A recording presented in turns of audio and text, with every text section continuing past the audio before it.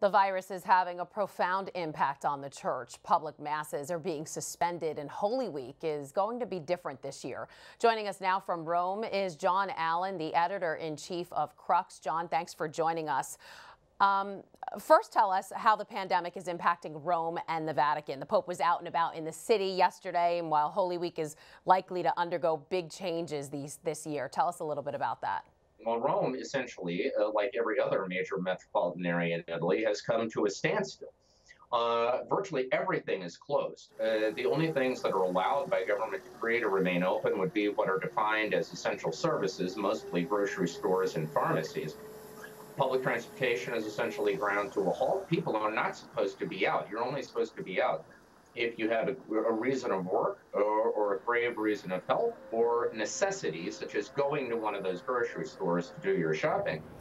Other than that, you're not supposed to be outside. You are supposed to maintain an appropriate distance.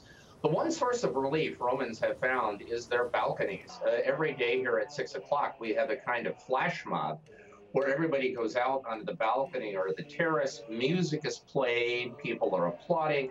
They chat at a distance. Italians are, of course, an extraordinarily social people, and that's about the only way we have found to date to cope with the creeping claustrophobia of this unprecedented nationwide lockdown.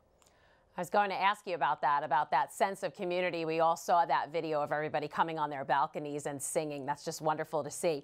What about the churches, though? Because when the diocese decided to close the churches, the Pope pushed back, saying not all drastic measures are good. Then came word the churches would stay open. So what's happening with that confusion? Well, I mean, I think the short answer is it hasn't yet quite been resolved. I mean, basically, the Diocese of Rome announced one day, it was last Friday, that the churches were going to close because that was the day the government decided everything else was going to close.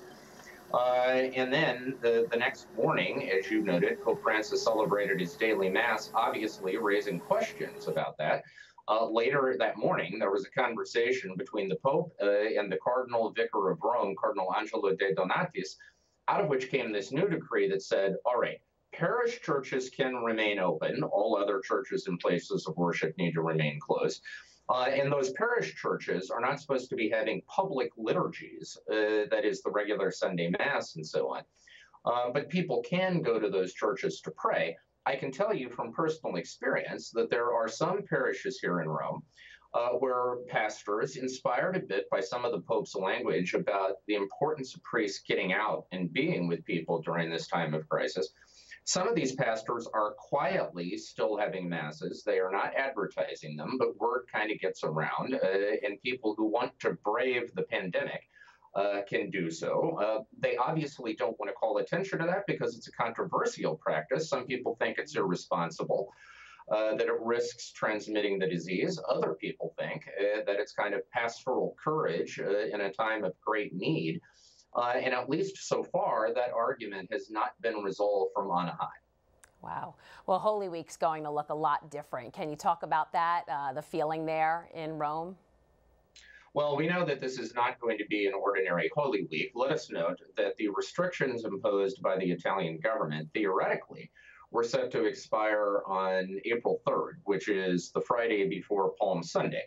However, I think everyone takes for granted, given that the Prime Minister, Giuseppe Conte, just yesterday said we have not yet reached the peak of this disease, and that we're going to have to accept these restrictions longer. I think everyone believes that they will extend through Holy Week, which likely means that the Vatican is not going to be able to hold the big public Holy Week events.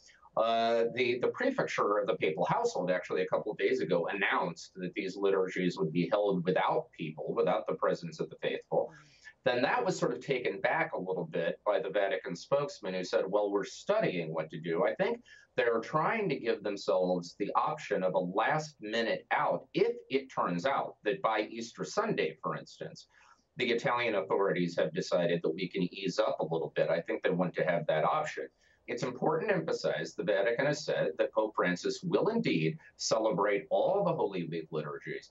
They will all be live streamed and broadcast around the world. So even if you are still under a quarantine or a lockdown, you will at least be able to see the Pope lead the church through Holy Week.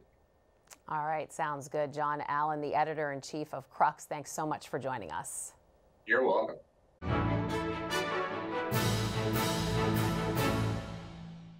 If you're watching Currents News on YouTube, be sure to hit the subscribe button and then click on the bell to get instant updates about all of our newest content, because we are putting your faith in the news.